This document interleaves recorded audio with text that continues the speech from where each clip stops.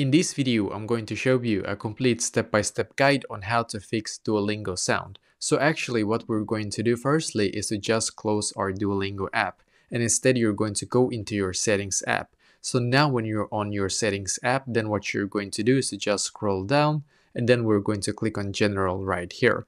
And then you should be taken here, scroll down and click on your storage. For me it says iPhone storage right here, as you can see. It might take a couple of seconds for this to load, and sometimes a couple of minutes unfortunately. But now when you have loaded everything in here, just scroll down and locate Duolingo in here. Click on Duolingo. Now you're going to click on upload app. Once again, click on upload app, and here as you can see, this might also take a couple of minutes, as you can see, or a couple of seconds. Now we're going to click on this one again right here, as you can see, the first result.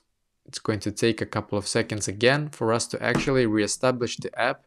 And when you have actually reestablished the app once again, then what will happen is that you can now go back into Duolingo, and all the bugs that were there before should now be able to be fixed. So this is basically exactly how to do this.